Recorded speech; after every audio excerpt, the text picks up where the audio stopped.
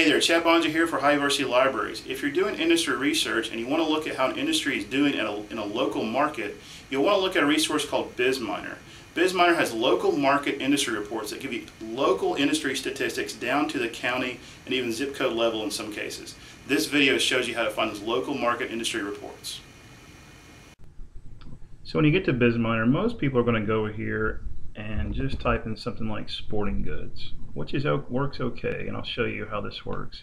If we click on sporting goods, we scroll down and we see, oh, there's a sporting goods store there, 48,000 operations, and that's in the US. If we click on show industry reports, we get all kinds of options for reports there. Okay, now the better way to do this is you see that it puts sporting goods stores in this sector retail trade. So what we're going to do now is going to go over and click on industry drill down. Okay, you can actually start from the home page and do the same sort of thing. And if we go into retail trade, for example, and the reason we're doing it this way is if we scroll down and see that there's a sporting goods section down here. So let's click on sporting goods, hobby, book, and music stores. And here is sporting goods stores. And you'll notice here's where they got those 48,000 establishments, okay? But that includes all these different water sports equipment stores, swimming pool and equipment stores, things like that. So you might want to be a lot more specific in your search if you're going to do a search over here, or use the drill down option to go down and find, for example, there's hiking and camping equipment stores. So let's do that. Let's click on show industry reports there. And so now we're down, and you see how this changed here. We're now down to a smaller subsection of the retail trade.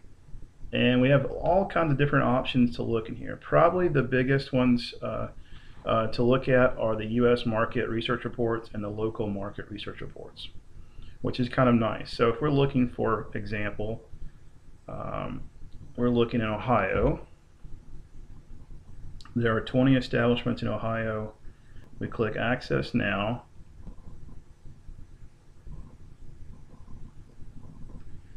And then we can either click PDF or HTML. I'm going to click PDF there. And it's going to build our report for us. We have to agree to their terms and conditions. We're using it for academic purposes only. And yes, we agree to that.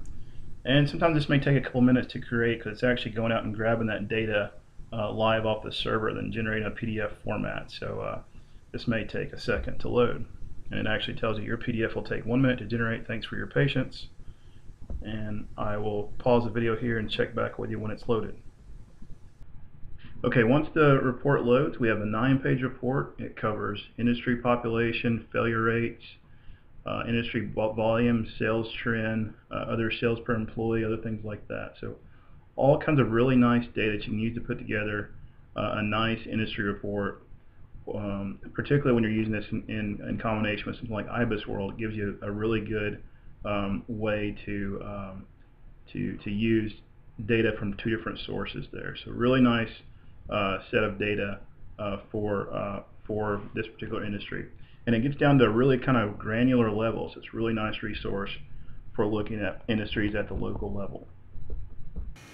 Hopefully this video gives you a better understanding of your topic and shows you how to research your topic. If you need more help, look for the contact link on the business blog, and I'll be glad to help you any way I can.